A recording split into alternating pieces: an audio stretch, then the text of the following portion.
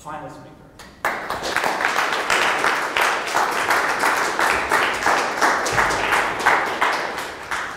Thank you for the introduction. I'm very excited to be here, and I'm thrilled that the only topics that I'm interested were already spoken about, and there were a lot of talks that were introductory for my paper here. So last year around this time, I played a game called Return of the Obra Dinn, and I was struck by it. And to be more precise, I was struck by its narrative.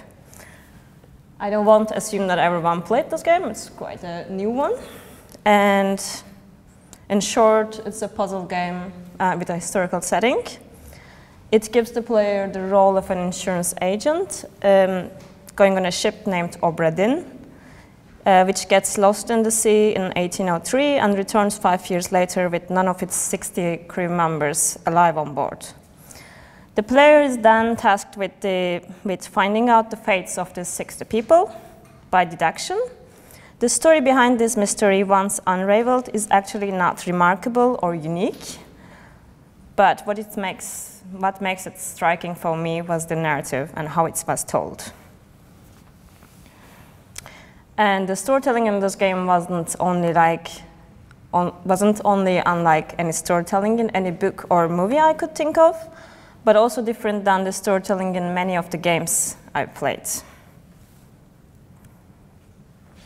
And that's why I start my current research on narrative and gameplay in video games. And today I would like to talk about how Return of the Obra Dinn combines these two, narrative and gameplay, instead of keeping a balance between them, and takes advantage of its medium by transforming game mechanics into narrative techniques. In order to do this, I will start briefly by stepping into gameplay versus narrative discussion between narratologists and ludologists, both because I think a game like Return of the Obra Dinn can bring a new perspective into this decade-old debate, and because some of the arguments from both sides of this debate will be used in this presentation. Secondly, I will talk a little bit about detective games. Sarah already gave us an introduction yesterday, because I think Return of the Obra Dinn as a detective game can't be only compared to games from other mediums, other genres, because it has a focus on the plot due to the nature of detective fiction. And then, finally, because Return of the Obra Dinn's gameplay is very much about spatial exploration and detection, the game also makes use of environmental storytelling. So in the last part of my presentation, I will apply Henry Jenkins' models of narrative architecture to Return of the Obra Dinn. Let me start by a brief definition of gameplay and game mechanics. I like Sebastian Dom's definition, and I didn't know that he would be my chair when I wrote this paper. So he argues, the idea of gameplay is that a game can only be experienced as a game through an active participation. This participation is in the form of actions that are chosen by the player. In order to qualify as a game, the range of options as well as the in-game consequences of these choices and actions must be prescribed by a set of rules that together form the game mechanics. So video games have 1, active participation of its audience, and 2, a set of rules, also known as game mechanics. But what about the story? According to many scholars, for example, for Jenkins, quote, many games do have narrative aspirations, or as Jasper Joule notes, obviously many computer games do include narration or narrative elements in some form. But Joule also argues that, quote, computer games are not narratives because the narrative part is not what makes them computer games. Rather, the narrative tends to be isolated from or even work against the computer gameness of the game. Joule is, of course, neither the first nor the only scholar who defines video games as non-narratives. And since the academic interest in video games started increasing, the question has been basically the same. Are video games some set of rules and interactions, or are they a new form of narrative? I, of course, won't have the time to discuss the dichotomy in detail, and it's also not the scope of my paper to find a place for video games in the academia, but I still think some of the arguments from both sides of this discussion, especially Jules' claim that I underlined here, highlighted, is important for my argument, because I am arguing that the gameplay can enhance the narrative in Return of the Obra Dinn, and in some other games as well, but I'm looking how it works here and it's for this game. And I think it doesn't really matter which side you take in this discussion for this paper, because whether you accept video games as non-narratives with narrative elements or narratives with gameplay and rules, I believe one thing is still clear. Not all video games make use of the narrative elements to the same extent. As Sean Edrai notes, not all games have a story to tell. Some video games make very little or no use of narrative elements, such as Tetris, in which you control falling blocks, and one might argue that this is already what the narrative is about, but it would still make this game very abstract, and the narrative here is not very interesting to the game. On the other hand, there are some games like Gone Home, which the critics and some people would claim it's not a game, but it's just an interactive story. And they are on the other side. They make use of narrative elements so much that the gameplay is not that much in front. However, I argue most games with puzzle or problem solving as challenges tend to balance their narratives and gameplay, and they often have a structure in which the player is presented one part of the game, where the gameplay is prioritized, followed by another part where the narrative is prioritized, and then again a part with more gameplay than narrative, and so on. Maybe the most obvious example would be Nintendo's Super Mario Bros. The parts where the player can interact with the game mechanics in order to defeat enemies or find a way through obstacles and move to the next platform don't have that much to do with the story. But the story is only given as cutscenes after you overcome that challenge. I think this can also be an example of narrative and gameplay combination in which the narrative part does, in fact, work against the gameness, as Jules argues, because in a game like this, the player just wants to continue playing and doesn't want to hear the story, especially if you already know the story and you're playing the game for a second or third time. I think in order to avoid this, the video game can have a more sophisticated story than the one in Super Mario Bros. So let's look at one. The first-person puzzle game Portal, probably becoming a J.J. Abrams movie soon, has a more complex narrative and an innovative gameplay for its time. However, when it comes to putting them together, I don't think it's that much different than Super Mario Bros. To make it clearer, imagine I have a scenario. Imagine that you are stuck in a level or chamber in Portal, and a friend wants to help you. What you would have to explain to them would be that you can jump, move, and you're trying to reach the door, and you can open portals, pick up objects, and stuff like that. So the rules of the game, but not the story. You wouldn't have to say anything about the evil AI that traps you in this building and who you are. In other words, your friend would only have to know the rules and not the story. So let's go back to the Return of the Obra Dinn and let's see how the mechanics in Return of the Obra Dinn function. In this game, there are actually only 3 actions that you can take. You can either move your player character and look around by also moving the camera, or you can approach a corpse and you can use your pocket watch, which takes you to a vignette-like scene of the very moment that person died. I thought it's a little bit hard to imagine how this works, so I will show a little clip.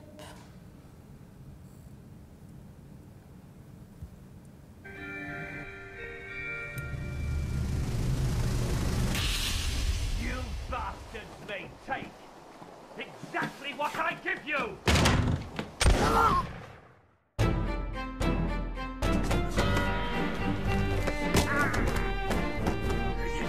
Come on before she kicks off. Here, let me help you. What madness is this? Miradora!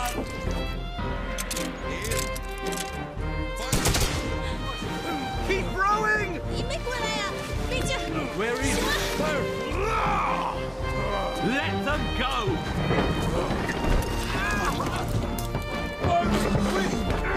I don't want to spoil the game too much for the people who still want to play it. I convinced a couple people, Jared and Stefan at least. So, try to go back. No. What's this? I'm sorry. Yes.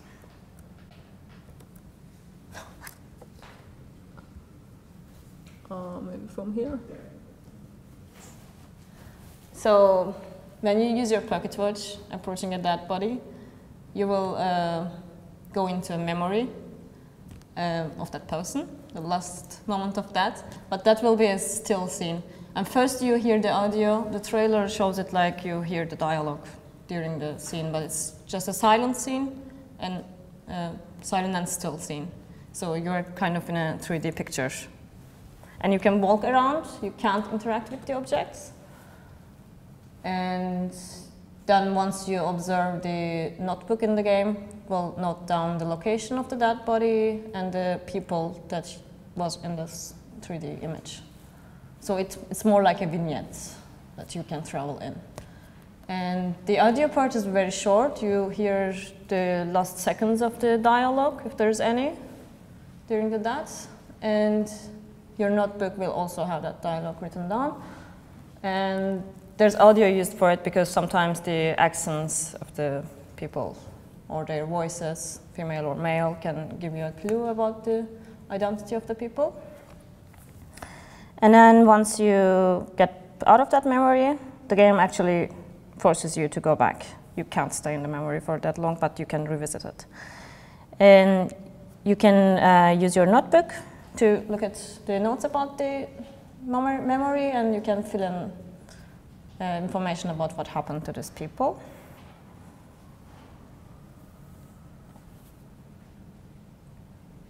That's an example from a memory. For example, this guy here is being executed, but you don't know who that is.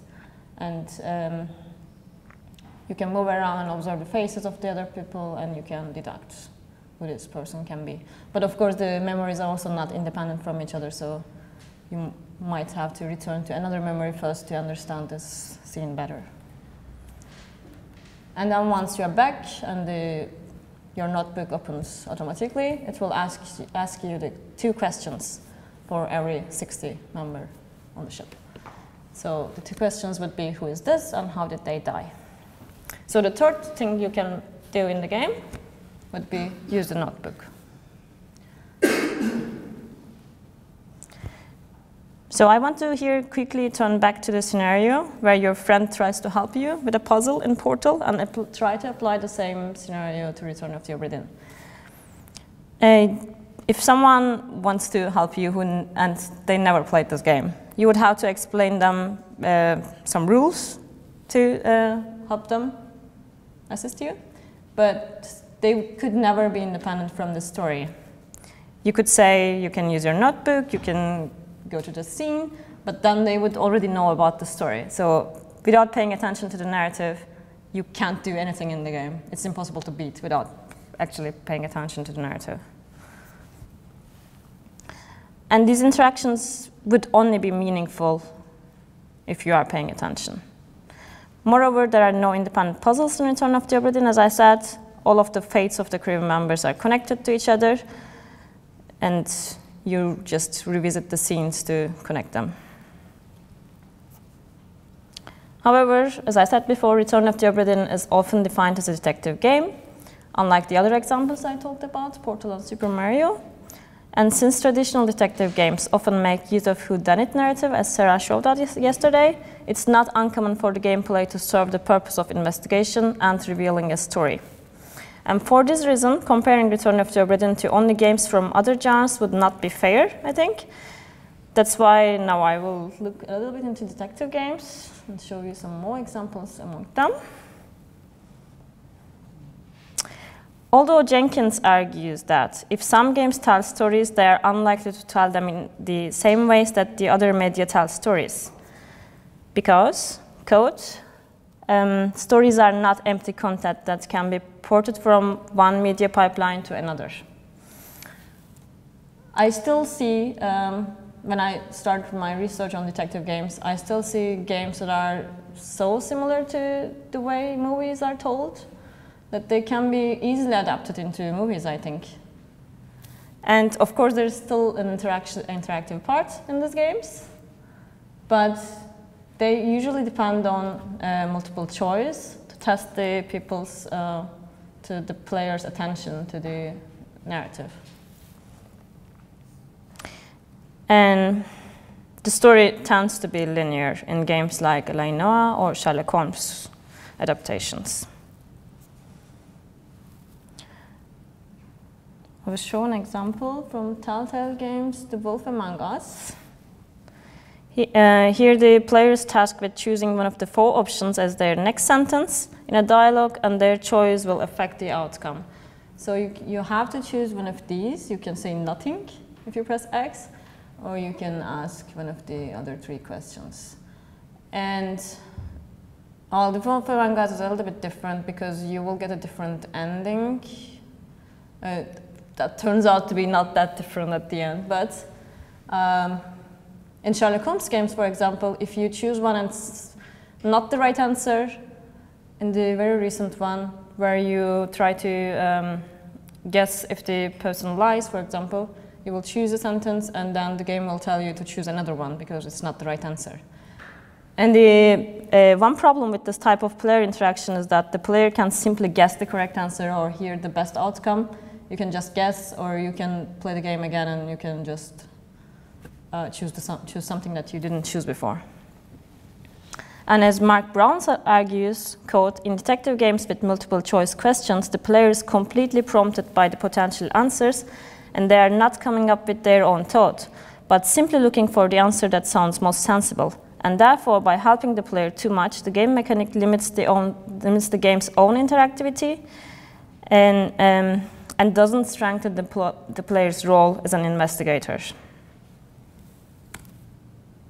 And as I mentioned before, in Return of the Obra Dinn, the 2 questions that players have to answer 60 times are, who is this person and how did they die? The amount of possible answers to the questions is nearly impossible for the player to simply guess, because for who is this person, you would have 60 options out of the crew manifesto list. And for how did they die, you can have even more, because this person might be murdered by someone else, and then you would have to find a name for him among the 60 possible answers, and then which way he was killed, and then the attacker's name. So the artificial intelligence is not quite there yet to provide the player with any answer that they can give, any name or any way that they can kill. So there are still options, but it's just impossible to guess. And I believe this type of mechanic, in comparison to a multiple choice questionnaire, forces the player into thinking more about the narrative by giving them the freedom and time to investigate at their own pace, instead of making them choose the correct answer out of given options. Clara Fernandez-Barra, in her study on games based on Sherlock Holmes stories, and also looks into the multiple choice questions in Sherlock Holmes games, and notes that this is very game-like. I quote, "Creating a mystery like that can be more of an exercise in storytelling than actual game design. Digital games have the affordances to create environments that tell a story, which the player can interpret selectively and reconstruct the story." And I believe Return of the Obra Dinn doesn't only provide the player with more options to its questions than similar games, it also takes advantage of its medium by creating an environment that Fernandez-Barra here mentions. And that's what brings me to the final part of my paper. In another study of hers, Fernandez-Barra discussed game spaces and spatial narrative and suggests that detective games use a strategy called indexical storytelling, And the detectives in these games read the environment looking for clues as the first thing they do. In Return of the Obra Dinn, environmental hints are a great part of the puzzles, as the only other clues player can find are the page list, the page with the crew manifest, and the bit of audio dialogue before every memory or vignette scene. Jenkins, on the other hand, suggests a framework of 4 ways in which video games with environmental storytelling codes create the preconditions for an immersive narrative experience. I think Return of the Obra Dinn utilizes especially 2 out of these 4 models Jenkins mentions. These 2 would be enacting stories and embedded narratives. Jenkins explains the first one as spatial stories providing staging ground where players can enact narrative events. This happens through Return of the Obra Dinn, as in this first-person game, the player character is the insurance agent, so that's the role, and the player is tasked with this investigation. Moreover, unlike in games based on Sherlock Holmes stories, Return of the Obra Dinn doesn't have a main character with existing detection skills. And so in Sherlock Holmes games, we know that Sherlock Holmes knows things that we don't know. But here, we are the only person responsible for solving this case. So we have nothing given. And the player only provides and the player is only provided with the different spaces and where they can observe the environment and use their own deduction skills. There is no information provided about the investigator. He or she has no name. And the player can only see the character's hands and gloves, so we know nothing about the player character. And the investigator only speaks in the intro scene, actually. And the voice of the speaker can be female or male at random. I didn't know about that on my first run. It was male, and then for this research, I wanted to take some screenshots, and I started again, it was female. And it's just random. And I think all of these details contribute to the player's performance and enactment of the given role. So it gives you the feeling of enactment. And Return of the Obra Dinn also makes use of another model of Jenkins' narrative framework, which Jenkins calls embedded narratives. And as he explains, this is when spatial stories code embed narrative information within their mise-en-scène. And Jenkins argues that a game with embedded narratives is not linear. Instead, it reveals its story gradually as the player moves through narrative action. Return of the Obra Dinn's story also starts with the very end, as the first body found aboard the ship chronologically belongs to the last person to die. I'm sorry for the spoiler, but it's very minor. In addition to the pocket watch and memories, the pocket watch and memories that the player can visit also create space for embedded and micro-narratives, and the player can use the pocket watch in order to choose a moment in which they might want to observe more clues, and the memories, as I said before, can be revisited again and again, and there is no certain order to do that. Moreover, some of these scenes can only be discovered through another one. There is no strict order, but some of them can only be discovered if you first go into another one, and then you will find a body that doesn't really exist on the ship, but only in the memory. So I think that's also a way to embed micro-narratives into embedded narratives. And this way, even though the player character stays on the ship through the entire game, only in the intro and the last cutscene you're outside of the ship, but during all the gameplay you are on board. And, but you can still observe events from any time and space. To conclude, this kind of spatio-temporal manipulation in Return of the Obra Dinn, along with its deduction mechanics that force the player to spend more time actually thinking on the information that the narrative provides, and therefore really perform as the investigator. That creates a narrative that is hard to imagine in a medium without interactivity. Thank you for listening.